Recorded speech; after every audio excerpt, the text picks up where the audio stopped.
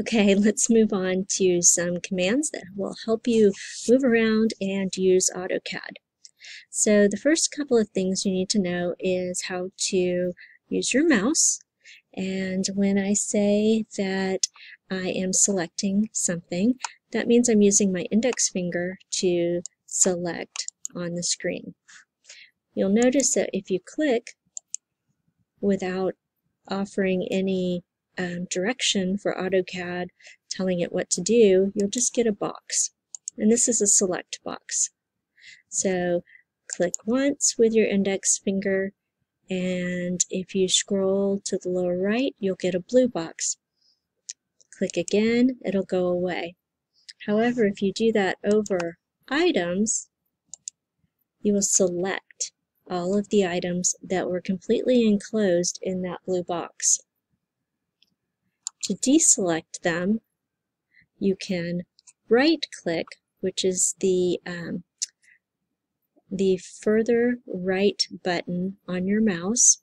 Use your index finger to use it, and you can deselect all. I oftentimes just use the escape button on the toolbar for that also. So if you're clicking with your mouse again, and you click in from the lower corner to the upper left corner, you're going to get a green box with dashed lines around it. What happens when you do that is it will select absolutely everything that is touching that box. So this will allow you to select many items at one time and work with them simultaneously. Again, we can deselect all. So that fun little menu that comes up is used by right-clicking using your index finger, and you'll get a different menu that is appropriate to whatever you're working on. Since we're here, we can work with pan and zoom. So let's start with pan. Pan is your handprint, and that's going to be the same thing as pushing a paper from side to side. It's not going to change the scale of what you're working on, but it will allow you to move around the view. So you do this by clicking on the select index finger, select mouse button, pushing down and moving. Keep that mouse select down the entire time you're moving. You can also do this using the scroll wheel. So that's your wheel in the center, and you can push down on that scroll wheel and move around your image, your drawing. Once you're done, just release. You can go back and right-click, and at that point you can choose to exit. But since we have some nice other options here, we're going to look at zoom. This is called Zoom Real Time, and what Zoom Real Time does is it gives you a magnifying glass, and you can scroll using your scroll bar in and out over an area in the drawing to see it at a larger scale.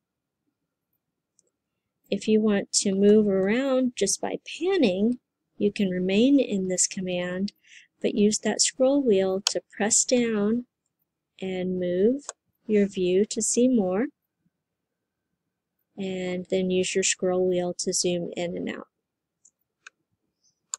Once you've found what you want, you can either exit this command and stop the command. So look down here at the bottom, it says that you're panning. You can also choose to zoom window. So that will draw a box around the area that you want to zoom and see closer. Can be very helpful. Again, right-click to get our box back up. Zoom original, that was where we started our drawing. And finally, zoom extents.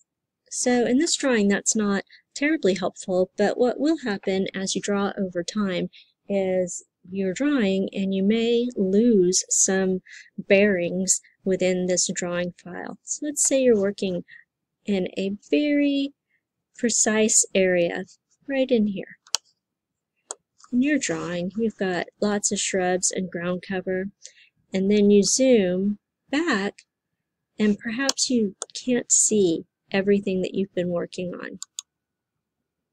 You can do zoom extents and it will show you all of the drawing work that you've done within this file. It can also be really helpful if you're drawing and you keep losing things that you're drawing.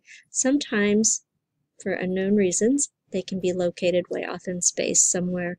That way you can find them, erase them, and then relocate that information in the area that you had intended. So those are the zoom and the pan options, and next we'll move on to drawing, then modifying. Those will be our next two demonstrations.